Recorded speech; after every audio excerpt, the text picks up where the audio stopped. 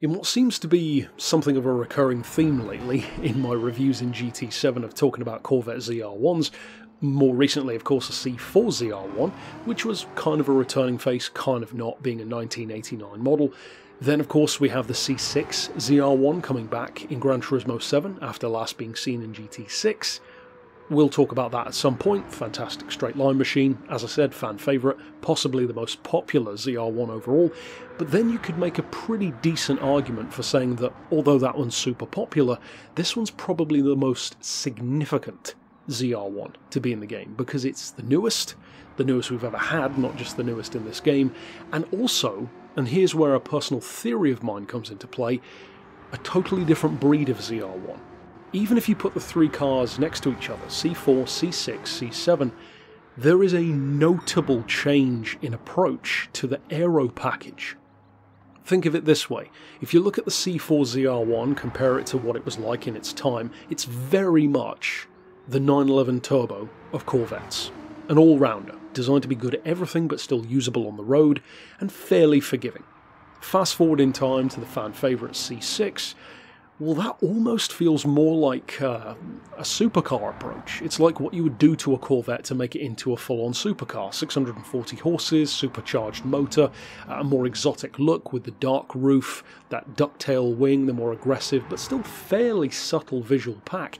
It's not a track day toy. It doesn't look like that. There's no huge jutting out diffuser, no massive wing, no stripped out roll cage carbon fibre interior approach, which is drastically different to what the Viper ACR was like. Very clearly, overtly a track-focused car.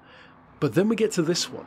This is ironically more of a Viper ACR looking Corvette than the C6 ever was. That is where things change, because this is very clearly a track-focused Corvette first and foremost.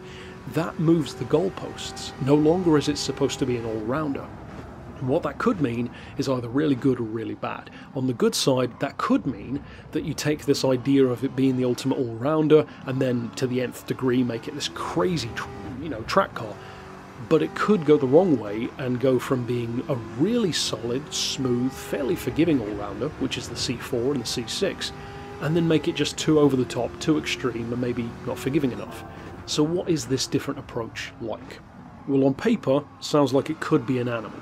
1,615 kilos is not that light, but by today's standards, that's about what you'd expect with more tech being put into cars. Cars themselves are bigger than they used to be, and with 754 horsepower stock, well, it definitely could be a monster, given that, as crazy as it is to think about, that is more powerful than a Zonda R on the street.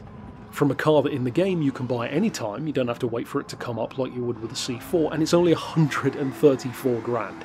It's a Corvette, so of course it's going to be cheap, but still, that's really, really cheap. What then is it like to use? Well, if you haven't had the chance yet, I would strongly urge you to check out this car, because in my opinion, this does what I was hoping the AMG Black Series would do. For me, the AMG was a disappointment when I drove it in the game. It's heavy, well, I talked about it in its own review, and it was a semi-controversial review. Some people seem to really love that car. This, to me, is what I was expecting the Mercedes to be like. This is a pleasure to work with. You can get the tail out, it can slip and slide, of course it's a Corvette, but you do any tuning to it, it immediately becomes a monster. Even without tuning, you can wipe the floor with many, many other road cars, easily, even on low-grade tyres, and I would describe this car as being a perfect, right on the razor's edge example of a car that is, how would I put it, maybe a friendly psychopath.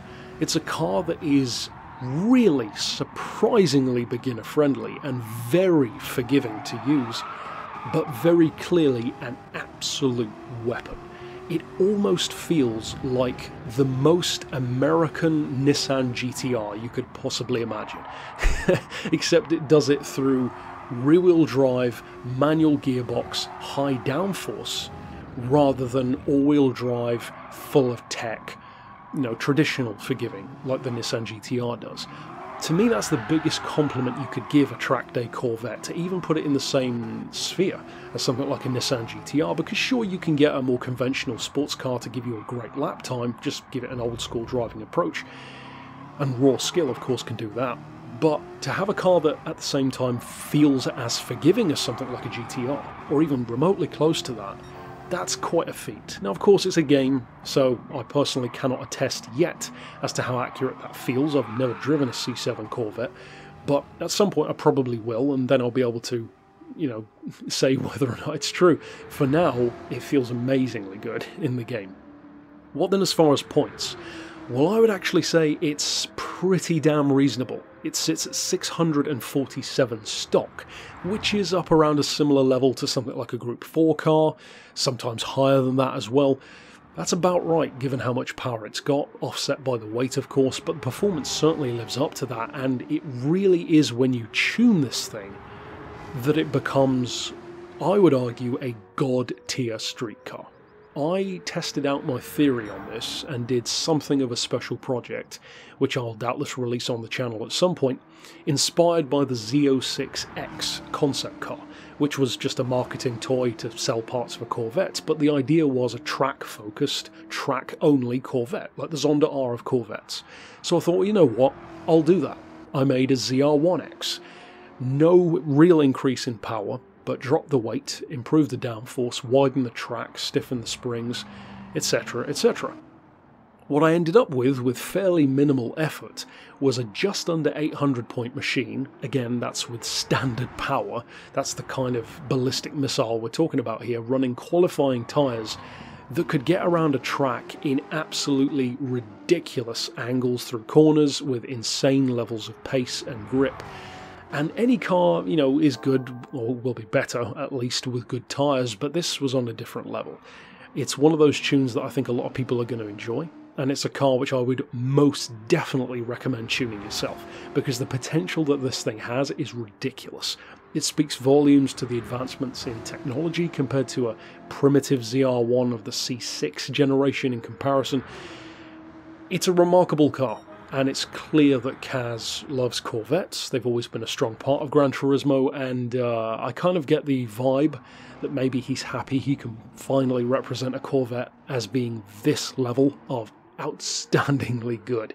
It's easy to, I believe, overlook a C7 because we've had the C7 Stingray in the game for a while, we've had racing versions, so you could easily look over this one. Even the Group 3 road car kind of has that hardcore road-going track car vibe. But if you haven't tried it yet, you really should. I cannot emphasize enough just how really damn good the C7 ZR1 is. And I'm glad to be able to say that, because personally, much like the AMG Black Series, I'm actually not a fan of how it looks. I am, on the other hand, a big fan of what it can do. Ultimately though, that's it for my thoughts. Of course, slap yours down below. And until next time, I'll see you then with, of course, more reviews and tunes. But for now, as always, thanks for watching.